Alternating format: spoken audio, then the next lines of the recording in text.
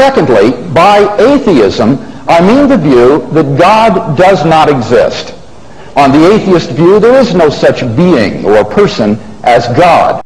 The claim that God does not exist is just as much a claim to know something as is the claim that God does exist. Therefore, if Mr. Zindler is to maintain that the evidence points toward atheism, he's got to do more than just say there's no good evidence for God's existence. He must present evidence against God's existence. He's therefore simply mistaken when he says in the Tribune that atheism makes no claims, and so it has nothing to defend. Atheist philosophers have tried for centuries to disprove the existence of God. I most immediately disagree with my opponent, however, as to what atheism is. Atheism, in the Greek word from which it derives, is a condition being without God belief. And so an atheist is nothing more nor less than a person who does not believe in God. As such, it asserts nothing, and as such, it need defend nothing. I hate to correct him about his definition of atheism, but he's simply wrong. Atheism is not just the absence of belief in God. Let me turn to the standard work in the field of philosophy, standard reference work, the Encyclopedia of Philosophy. It quotes, according to the most usual definition, an atheist is a person who maintains that there is no God. In contrast, an agnostic maintains that it is not known or cannot be known whether there is a God. Mr. Zindler has clearly confused agnosticism with atheism. And the debate tonight is supposed to be over atheism, the proposition that there is no God. And so I invite him again, defend that point of view. I've come here to debate. Give me some arguments for atheism so that I can deal with them. Madeline Murray O'Hare, in an interview in Life magazine, said that agnostics are just atheists without guts because they're afraid to speak up. So we're not here to just talk about agnosticism. I want to hear the arguments for atheism. Why is that important? Well, simply this. Even if all the evidence that I gave for Christianity is wrong, that doesn't prove that God does not exist. Kai Nielsen, an atheist philosopher, writes, to show that an argument is invalid or unsound is not to show that the conclusion of the argument is false. All the proofs of God's existence may fail, but it still may be the case that God exists. In short, to show that the proofs do not work is not enough by itself. It may still be the case that there is a God. So he's got to give us a positive case for why God does not exist. Now, he hasn't done it in that first speech. That first speech could have been given by a Hindu, a Buddhist, an agnostic, even a deist, somebody who believes in God but doesn't believe in Christianity. There was nothing in that first speech that denied even the existence of God or even called it into question. So again, I want to invite him in the next speech to give us some evidence why we should think that atheism is true. Getting back to what is an atheist, I'm sorry that my opponent keeps thinking that I should try to prove a universal negative. But I would say that the idea of atheists, theists, and agnostics as three categories is sort of an old-fashioned idea. Once upon a time, it is the case that atheists said there is no God, theists said there is a God, and agnostic says, I don't know, maybe there is, maybe there isn't. But the problem with that was that we saw that the ideas of gods evolved to such sophistication that they became meaningless. Let me explain.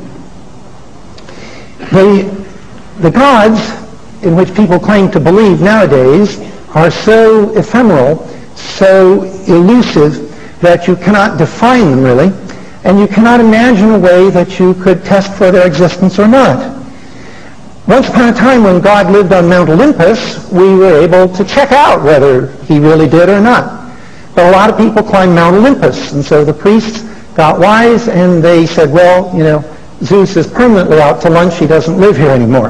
And so the God idea today is just totally impalpable. You cannot grasp it. You cannot test it. I could do a simple test, say, well, if there is a God, within the next 2 minutes, he will strike me dead here on the podium, and that will be a sign to you that there is a God. Now, I'm relatively confident that's not going to happen. And when I am still here talking about it 2 minutes and 2 seconds from now, and I say, well, I guess that shows there was no God, you will say, well, no, my God isn't going to get involved with your silly ideas, with your silly tests. My God is above that sort of thing. It's sort of like the indetectable gremlins on Saturn, however. You can't imagine a way that you could test for the indetectable gremlins on Saturn. If you flew there with the best gremlinometers that NASA could provide, you still wouldn't find them because they are, by definition, undetectable. And the God of Christianity has evolved into something that is essentially undetectable, and we cannot do anything with it. Now, that is not really a weakness for the atheist. The atheist now says all of these statements about God are basically meaningless. We can't handle them in any meaningful way. Now, lest you think that this is a weakness for the atheist, I would challenge you with this idea. Let me say I've just been convinced by my opponent that yes, indeed, there is a God. And I'm it.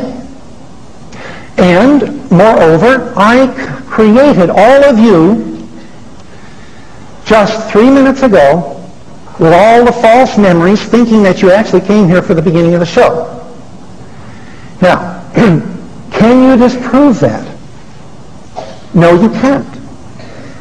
You cannot imagine a way, really, that you could disprove that, because everything you would do, I could claim, was actually part of my divine intent. You could say, well, I will torture you into confessing that you are not a God. And I would say, well, I'll pretend to be tortured, but I'll get even with you after you die. You're going to burn for that. You could perhaps get me to say something else that would seem compromising. But in my divine knowledge, I would be just pretending all of this. I might even pretend to die if you chose to torture me excessively. But I would get even with you somewhere later on in eternity. Now, what would you do with this? You can't handle that. And so, atheism is simply the absence of God belief, because it is meaningless to say that you believe in a God. We'd have to know the particulars. We've still yet to hear any good reason to think that God does not exist. Now, don't use up my time here.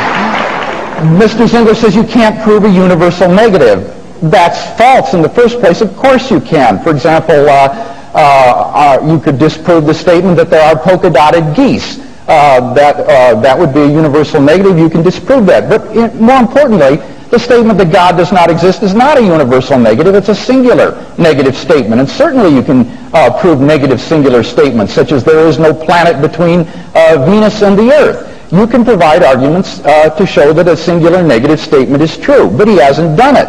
But he says the idea of God is so impalpable. Now, look, if this is not just going to be a sort of village atheism where you say, well, I can't see and touch and hear God, so he doesn't exist, you've got to have a better objection than that. Perhaps Mr. Zindler is saying, well, because God can't be verified, this is a meaningless statement that God exists or that God does not exist. Indeed, he seems to indicate this in some of his writings.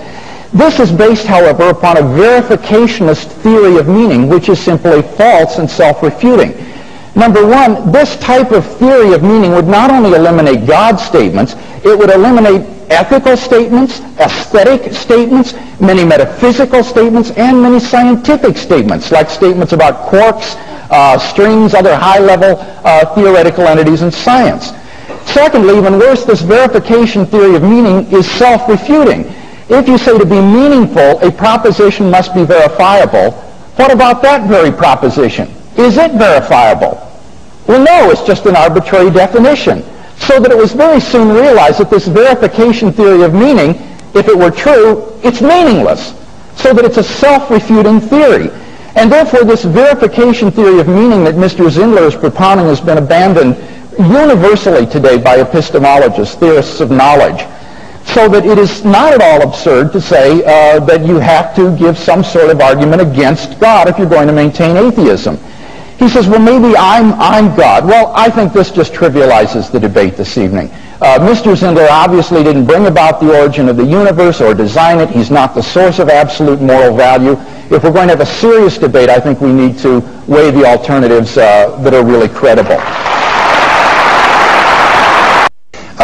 We're told that the verification principle is passé, but curiously, he did not do anything to try to refute the simple truth that I am God and created you all 3 minutes ago. The only way you can get out of that dilemma is if this verificationist principle or something very similar to it is correct. And it is not indeed a meta statement. That statement itself is unverifiable. It is simply an observation. This is how we do, in fact, determine whether we can make sense out of anything, is if we can imagine a way, at least in principle, that we could test it. And those things that we can't even imagine a way to test, we just shrug off and go on to something else. And again, the problem of universal negative, there are many gods that have been claimed, and how to disprove all of them, I wouldn't imagine to know. With regard to polka-dotted geese, that is also a universal negative, to try to disprove that somewhere in the universe at some time there never was a polka-dotted goose. So I'm not going to try to disprove that one either.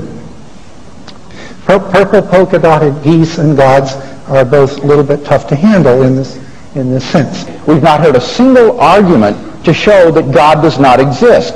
Now, Mr. Zindler says that you don't need to do this because the proposition that God exists or does not exist is meaningless. Atheism is just as meaningless as theism on this view. And I said, but that's self-refuting. He says, no, this is just how we use language.